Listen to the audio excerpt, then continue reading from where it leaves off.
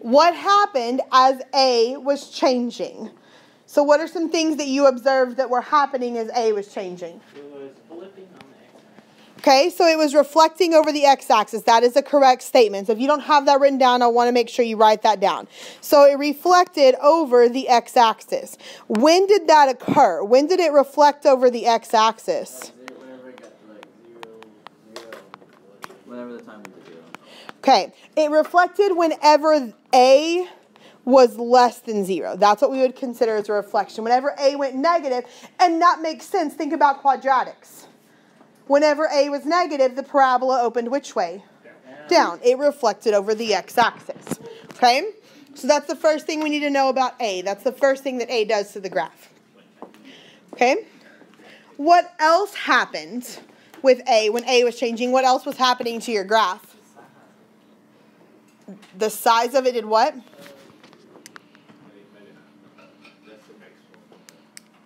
You're not necessarily wrong. The lines like lined up, they're like So the other thing that A does to the graph is that A either stretches or compresses. Hold on, let me specify. It's either a vertical stretch or, I didn't spell that right, did I? Okay. There we go. It's either a vertical stretch or a vertical compression. Nope, I'm a math teacher. That's why I can't spell.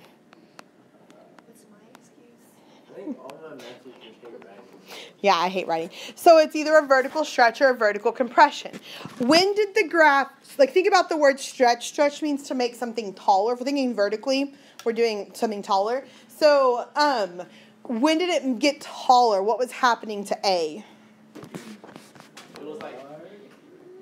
It was getting larger. So what we're going to say is that it vertically stretched when the absolute value of A was greater than 1. We're going to say it vertically stretched when the absolute value of A is greater than 1. Because we're going to be a little specific here. What does absolute value mean? Let's just refresh that concept. Like, what's the absolute value of negative 7? 7. What's the absolute value of positive 12? What's the absolute value of negative 362? No, 360. It is 362. The actual definition, like 100% like true, like if you were to Google definition of absolute value, it's the distance from 0 on the number line. And think about, like in physics, you learn the distance is always what? It's always positive. Distance is always positive. You cannot go a negative distance. You can have a negative velocity because you can have a negative direction. You cannot have a negative distance.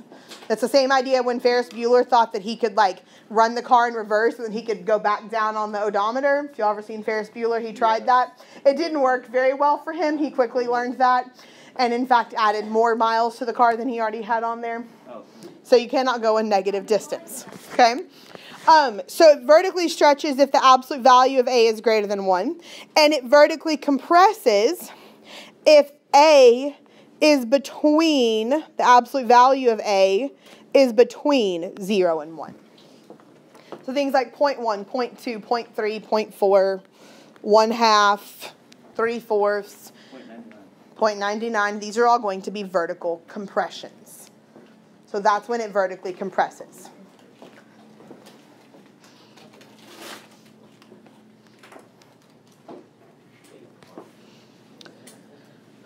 All right.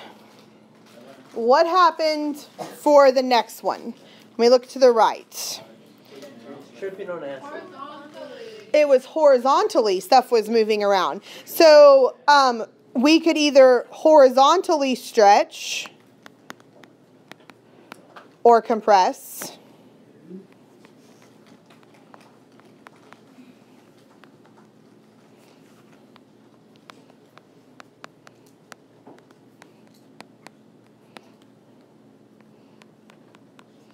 So there was horizontal stretches and horizontal compressions that were occurring.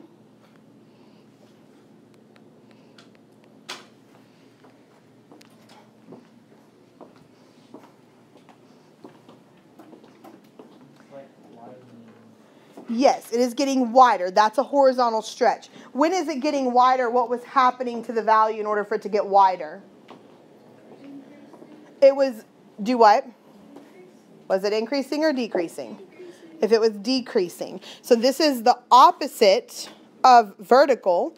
And we're going to learn that horizontal is always the opposite of vertical. I mean, that makes sense. Like horizontal and vertical are opposites. But even so, like more specifically, all of their attributes for the transformations are always the opposite of what we think they should be. So horizontal stretches occur when the absolute value of b is between 0 and 1. So if 0 is less than the absolute value of b, which is less than 1, that is a horizontal stretch. And horizontal compressions occur when the absolute value of b is greater than 1. So again, these are the opposite of vertical.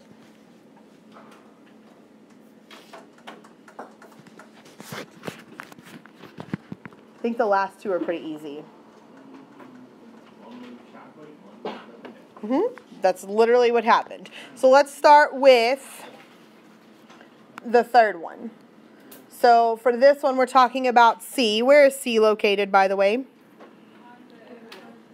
It's inside the parentheses. That is important. It is inside the parentheses.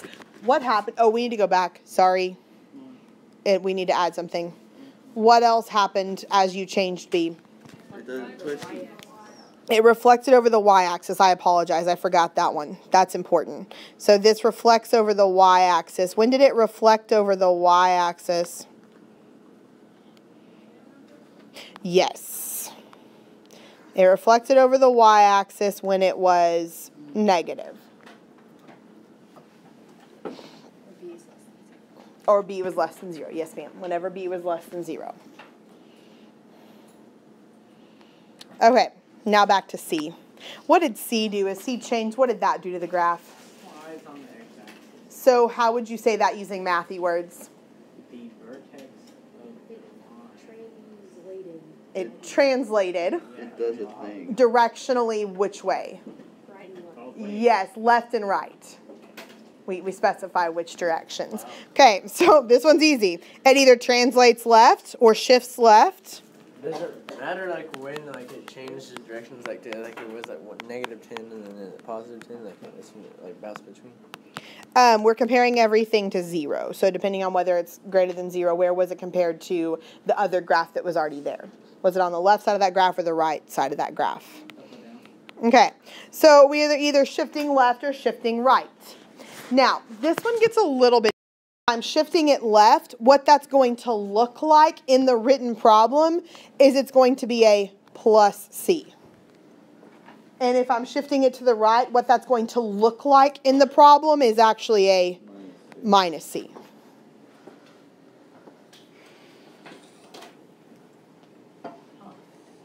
Okay, the last part's easy. What did D do to the graph? It moved the graph up and down. Change the y-intercept, change the y-axis. So when did it shift up? When it was negative. When it was positive. And when did it shift down? When it was negative. When it was negative.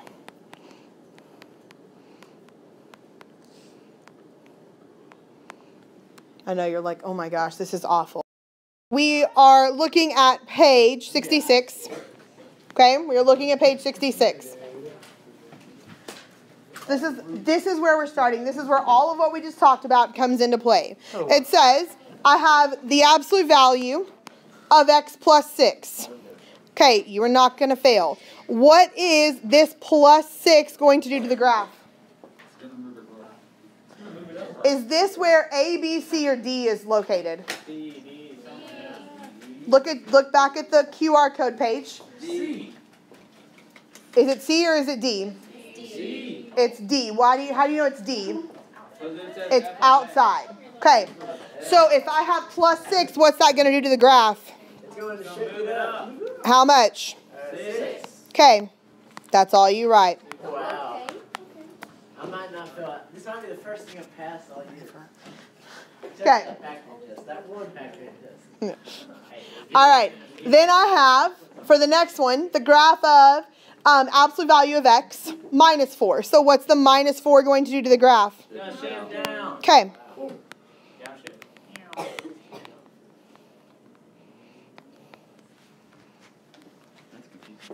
Okay, where's your little tricks that like go in and make the whole process really complicated? What is that? Give it a second. That's about in two. There's no way I actually Okay. understand this. B. Look at part B. So part B, look at those two values that you have. You have a minus 3 and a plus 5. Where are those located? Inside. They're inside. So is that A, B, C, or D? C. So that's a good question. Why aren't they using parentheses? What are they using now instead? Math language. They're using absolute value of x. They're using a specific function instead of the generic f of x. But I want you to know it doesn't matter. It does not matter if it's f of x, absolute value of x, square root of x, x squared, the cube root of x, x to the third power, 1 over x something, or the log of 1x, or sorry, the log of x minus something, or like exponents. We'll talk about it. But it doesn't matter what function it is that you're using. It depends on where it is. Is it inside the parentheses or the absolute value or the square root symbol or the parentheses with a square on the outside on the denominator? Where is it? It's inside. Then what is that minus 3 going to do to that graph? Move it right. Move it to the right. So it's going to translate it right or shift right 4 units. Sorry, right 3 units. Thank you. Okay, what about the plus 5 and the absolute value of x plus 5? What's that going to do? Move left, shift left. Okay.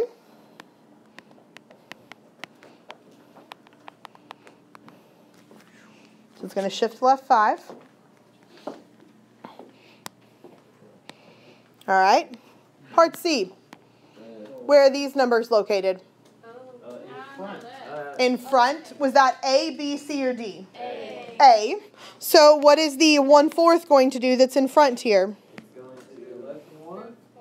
Is 1/4 less than 1?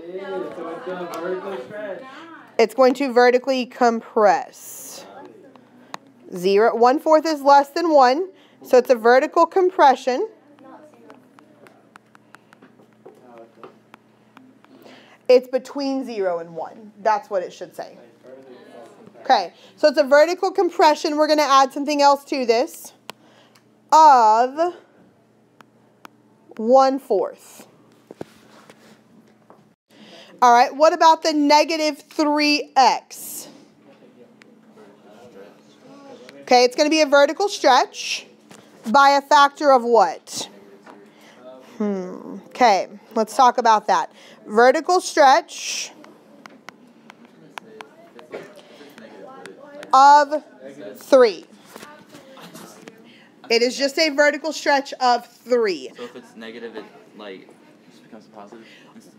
When you're talking about the scale factor, you don't worry about the negative. You just look at the number itself. What does that negative sign tell us happens to the graph? It reflects over the x-axis. So it's reflected over the x-axis.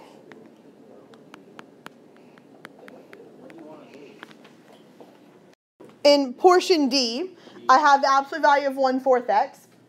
Where is that at? Inside. So what letter is that? A, B, C, or D? B. So what is the 1/4 going to do? It's a horizontal stretch. Okay, it's going to be a horizontal stretch.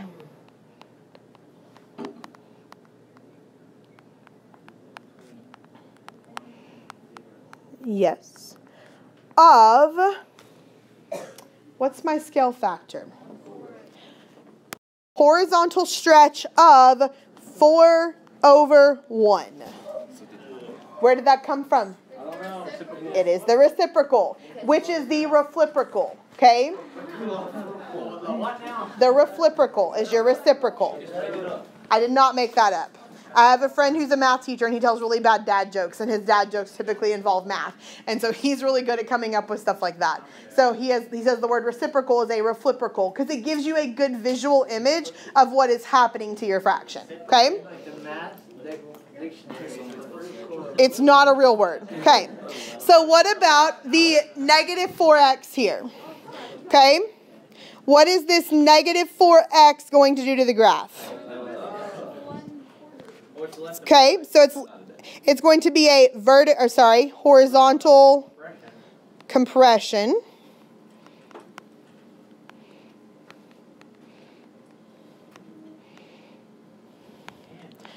Of positive 1/4. Okay, where did the 1/4 come from? It's the reciprocal again. Because anytime you don't have a fraction, what can you put in the denominator? A 1. Then if you have 4 over 1 and you flip it, you get 1 over 4. And then what else does the negative sign do there? Reflected over the y-axis. When you talk about your scale factor, you don't worry about the negative sign. The negative sign tells you the reflection. When we talk about our scale factor, it's our absolute value of that number. And in this case, it's our reciprocal. Okay, look at the next page. Okay, we are looking at page 69. We have a function, g of x equals negative 1/5 times the absolute value of x plus 6 plus 4. Okay. We are on page 69. All right, start with the negative sign. The negative 1/5. What is that negative sign going to do to the graph? What is that negative sign going to do? It's going to reflect it over the x-axis.